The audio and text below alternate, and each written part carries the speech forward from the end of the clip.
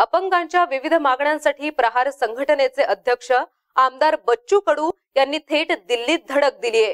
त्यांच्या नेतृत्वात अपंगांनी महाराष्ट्र सदनाचा ताबा घेतलाय।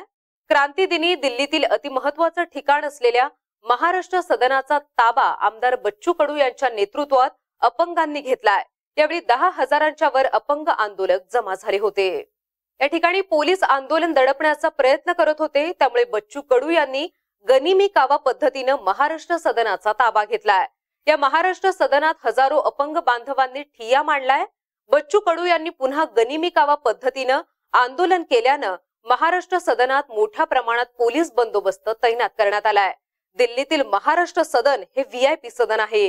सरकार अभी तक शुरू नहीं की।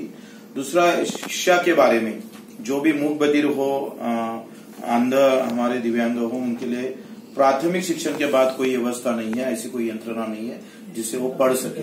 सबसे ज्यादा अनपढ़ हम देखते हैं हिंदुस्तान के अंदर। शिक्षा एक इधर राइट टू एजुकेशन कानून यहाँ आ गया और दूसरी तरफ दिव्यांग को अभी तक एजुकेशन मिलता नहीं।